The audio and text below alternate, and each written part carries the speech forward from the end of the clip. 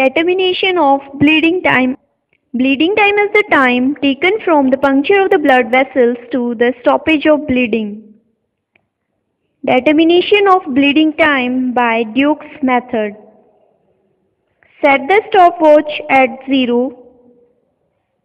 The tip of a finger is cleaned thoroughly with spirit and allowed to dry. Make a puncture deep enough to ensure free flow of blood without squeezing. Immediately start the stopwatch or note the time. The time of puncture of finger is referred to as 0 time. 30 seconds later, escaping blood is dried on the edge of a clean piece of filter paper.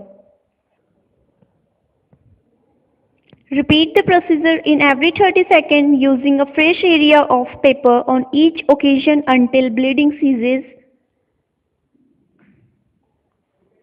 Therefore, each clot of blood on the filter paper represents 30-second flow of blood.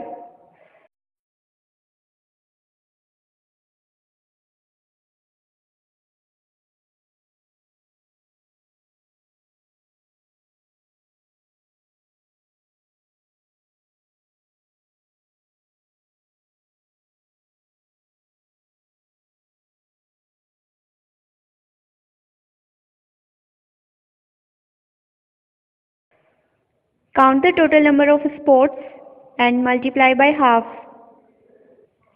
So there are total 6 spots. So 6 into 1 by 2 equals to 3 minutes. So the bleeding time equals to 3 minutes.